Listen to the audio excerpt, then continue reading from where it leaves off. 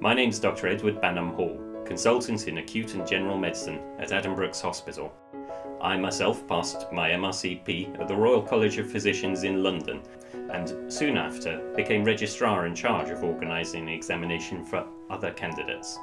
Since then, I've been helping hundreds of junior doctors prepare for their MRCP PACES and clear this prestigious exam that lets them become a member of the Royal College of Physicians. I'm Dr. Nidhi Gupta. I'm a consultant in acute and general medicine in London. When I passed my MRCP PACES with the Royal College of Physicians of London, I spent thousands of pounds and hundreds of hours trawling the wards trying to find all those rare and wonderful patients to learn.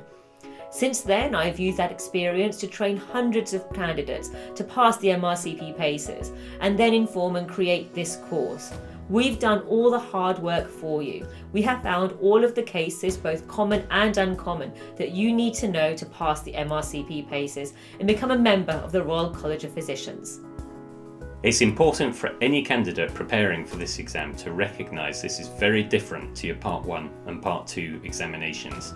This is not a written paper and you need a completely different strategy to get through this exam compared to the earlier examinations you may have already sat. In particular, you can't revise for this exam just by doing MCQs, and you can't revise for this exam just by reading a book. You need exposure to clinical signs that patients have. These can be rare patients that you may only see on exam day. With this course, we've got video content covering hundreds of rare conditions that you need to be aware of to pass your MRCP PACES. We've got examples of post-polio syndrome, Marfan's syndrome, pulmonary stenosis, tricuspid stenosis, you name it, we've got it covered. You can prepare by lining up cases of rare heart murmurs such as aortic stenosis with mitral regurgitation, and you can listen to them side by side until you're completely confident telling them apart. Don't leave it to your exam day. It's also important for candidates to understand it's not just about finding the examination and clinical findings, it's about presenting yourself and those findings efficiently and well. Many candidates fail on this. And so as a result, with each of our cases, there are gold standard presentations given by ourselves for you to learn from and practice to make sure that you've got every aspect of the PACE exam covered.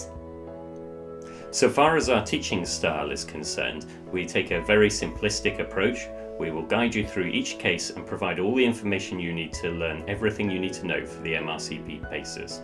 We never embarrass, humiliate or denigrate people who are preparing with us, and we always make sure we explain things in a simple way so that when you get to your exam day you have a complete grasp of the facts that you need to understand to get through that exam and get your prestigious Royal College of Physicians qualification. The traditional way to practice for the MRCP PACES exam is to trawl the wards whilst trying to still do busy, unsociable jobs. We've taken all those problems away. 24 hours a day, 7 days a week, you can fit your revision around you. Whenever you want, time and again, you can return to the same clinical signs again and again and again until you know them perfectly. We welcome feedback and we answer all the emails you send us. We are here to support you in making sure that you pass your MRCP PACES. So all that remains is for us to wish you the very best of luck for your revision and for your exam. Good luck. Good luck.